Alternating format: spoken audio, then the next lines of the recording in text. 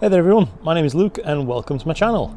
I hope you'll join me tonight as I try and take a photograph of a beautiful but quite challenging nebula tonight. It's called the Cave Nebula and it's located up in Cepheus.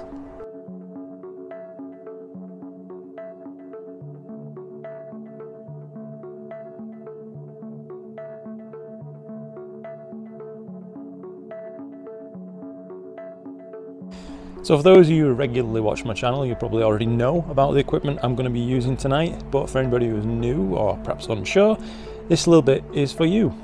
So we'll go through the equipment starting from the mount. I'm going to be using a Skywatcher EQ8 Pro. It's new to me, it's a used mount, but all the same, I'm very happy to own it. On top of that, I've got mounted my Skywatcher 250 PDS, that's an f4.7, 1200mm focal length Newtonian telescope. I'm using a Skywatcher aplanatic coma corrector there in front of my camera, which is a 2600 MC Pro by ZWO. I will be using an Optilong L Extreme filter to try and capture this nebulae as I'm shooting here from Bortle 7 skies, and I think without it I really wouldn't be able to see a thing. And the whole imaging system is controlled by an ASI Air Plus. So this is actually going to be my second session trying to shoot this target. I did have a session much earlier on in the lunar cycle where the moon was almost full, and it really did make a difference, I think, on these sub-exposures. The ones from tonight where there's almost no moon at all are looking quite a lot better. I thought it was worth talking about this because even with a dual narrowband filter such as this one, you can still kind of get tripped up a little bit by a bright moon in the sky, especially if it's quite nearby to the target that you're trying to shoot. It's also worth noting that tonight I'm going to be shooting with 10-minute exposures. I did also try this on the last night out and it still worked fine. I can get away with these long exposures because I'm using such a large mount. It can carry this thing no problem at all. But there's nothing wrong really with using shorter exposures, it's just I like to have less data to deal with at the end of a night.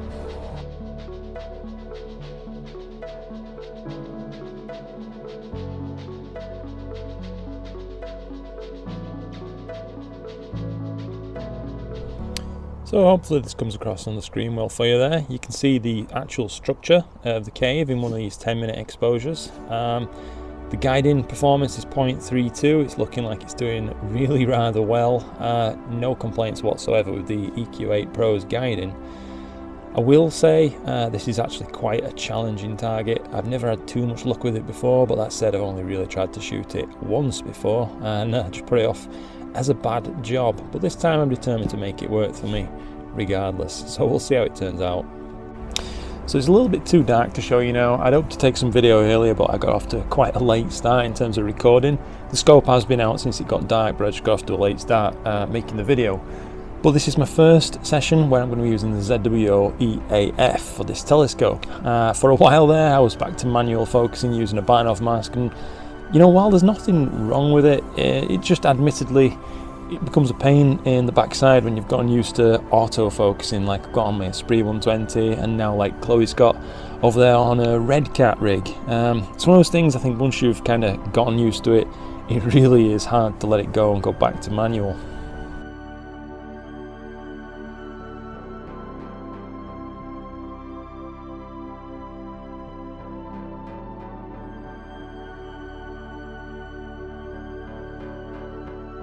So we're just reaching midnight now, and I thought it was time I gave you a little bit of an update on how tonight's going.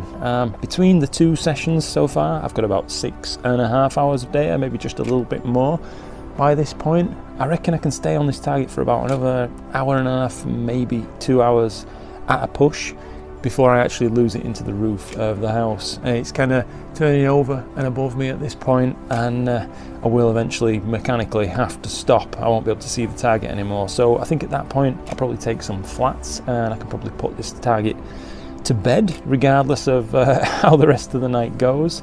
It's one of those targets where it'd benefit from having quite a lot more integration time, but I've just not really been getting the weather to put in those mega sessions like I'd like to. That said, anyway, I think I've got plenty of targets on the boiler that I need to be getting on with, so it's no big deal, and it should still have plenty enough data before tonight's over to make a respectable image. I'm also happy to report that the autofocuser itself has been running completely flawlessly. I haven't even had a chance to calculate the amount of backlash yet in the system, but it doesn't really seem to have made much difference by this point. It must be very minimal because unless it's using some form of overshoot compensation for backlash and calculating it out anyway. Whatever it's doing, it's nailing focus every single time. So I can't complain at all, it's just working flawlessly.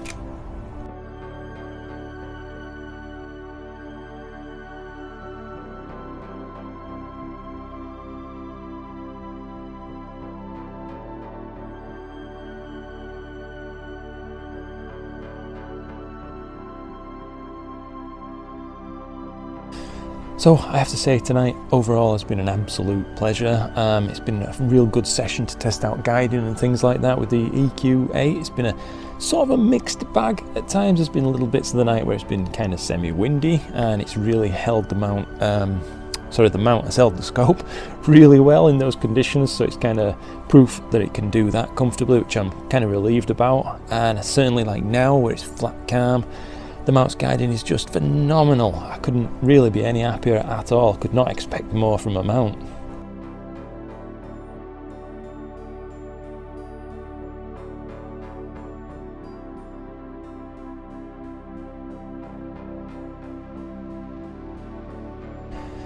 Throughout the whole night I had kind of one technical hiccup, and it wasn't really much of a problem at all. Just the ASI app on the tablet had crashed, so I simply closed it down and reopened it again. I know it's an extremely technical and involved fix, but it did the job and I was straight up and running again. In fact, it never stopped running. The ASI itself had just continued running along in the background. It was merely just the app on the tablet that had ran into a little bit of a problem there for a moment.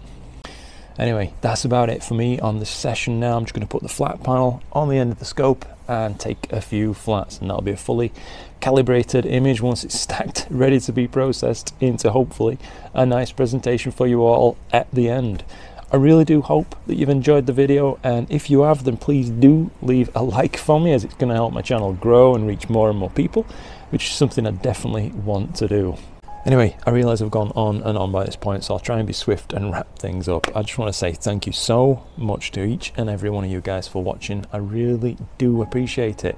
I want to leave a very special thank you to all my YouTube channel members and the support that you guys are giving. The fact that you're choosing to do that is absolutely awesome of you, and I really, really do appreciate it. And I think with that, that's probably about it for tonight now. I'm probably going to hop away and take a few frames on the horse head or something and just play around a little bit before the end of the night. So thank you again for watching, and until next time, clear skies.